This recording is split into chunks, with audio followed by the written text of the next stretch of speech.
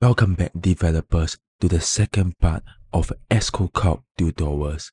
I hope you enjoyed the first part and ready to dive deeper into Xcode Cloud ecosystem. Today, we will be learning about an essential aspect of Xcode Cloud by making dependencies such as Cocoapods or SwiftFormat available to Xcode Cloud, so that you can continue to build the code. Sometimes, when your app depends on external dependencies such as Cocoapods and SwiftFormat, it will cause the build to fail. This can be fixed by installing the required dependencies for it to set out Xcode Cloud. When Xcode Cloud initiates a build process, it first ensures the environment is properly configured. This includes selecting the appropriate Xcode version, macOS version based on the project requirements. Once the environment is set, Xcode Cloud proceeds to build the project in the cloud.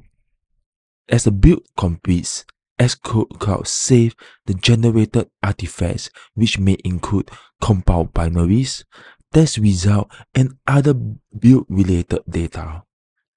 However, your project depends on some dependencies such as CocoaPod. Your project cannot be built. Before proceeding with the build process in Xcode Cloud, there are some essential preparation we must undertake right after cloning the project. This involves installing any required dependencies such as CocoaPods and performing necessary setup tasks. In order to do that, we write a post-clone script. This will resolve dependencies if you are using CocoaPod. After post-clone scripts is run, it will run and resolve other dependencies if you are using Swift Package Manager. No additional setup is required for SPM, unlike CocoaPod. There are some other scripts which includes pre-Xcode build and post-Xcode build, which we will be looking more in depth in the future on the topic on Xcode Cloud custom script. The reason I'm covering this first is because I believe some of you might be using your own project when following this course. Because of this, I will cover this first to ensure that you can follow with your project smoothly. You can download the project that I'm using for this lesson, but remember to set out the Xcode Cloud first. If you are unsure how to do that, please watch my first part of Xcode Cloud lesson. The link can be found below. Once you download the starting project, we will set out CocoaPod for this project. Change directory to this project folder.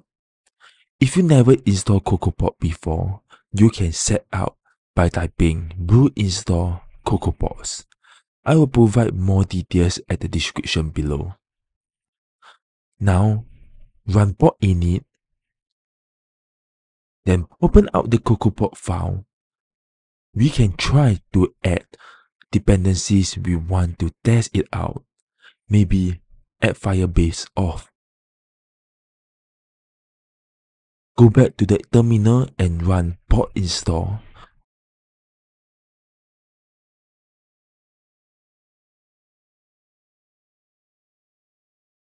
Once done, open up the SC workspace. As you may have noticed in our current project, we are using Swift Package Manager to manage dependencies. However, CocoaPod is also a widely used dependency manager in iOS community. However, don't follow me, as we should be using one of it to make our project cleaner and easy to manage.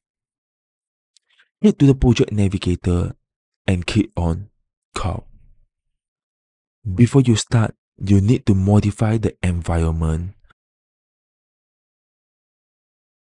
as the project or the workspace should change to Xct workspace instead of Xcode project.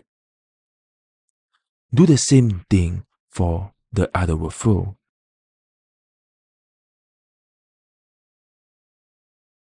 Once the environment is done changing, let's commit our new added CocoaPod into Git.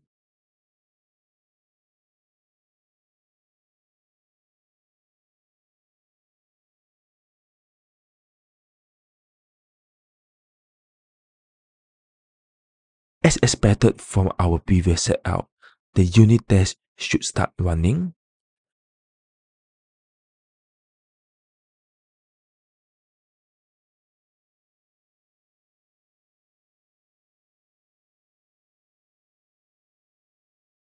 The workflow field. Open up the logs and take a look at the issue. The issue might not provide you with the direct solution, but the reason is because CocoaPod is not found and the project cannot run correctly. For Xcode to know where the file is located, we need to create a CI script at the root of the project.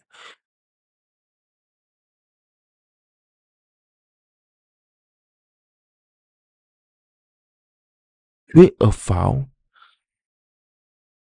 create shell script,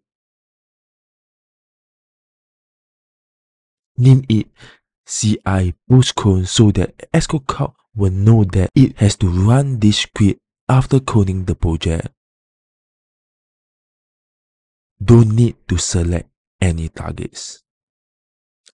In the script, we want to install all the stuff that is needed to start the project. The first thing that need to be installed is Cocoapods. Type brew install Cocoapods and also port install to install the CocoaPod dependencies for your project. Commit and push the changes.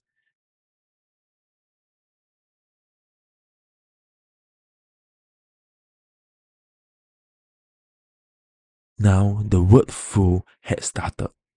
As you see, it started running the postcode script. I will speed it up again. Why did it fail? Let's read the logs. No port file in the project directory. Seems like I have forgotten to push the port file. Let's commit and push again and everything should work.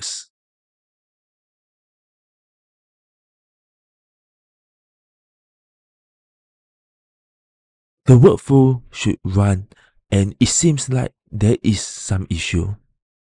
Yes, I have forgotten to take the push just now when committing. Let's push the code to GitHub. The unit test is running and the build stopped failing. I hope you enjoyed this tutorial on how to build dependencies available to Xcode Cloud. In this tutorial, we learn how to add dependencies to the workflow. If you have any questions, please leave a comment below. I will be happy to answer them.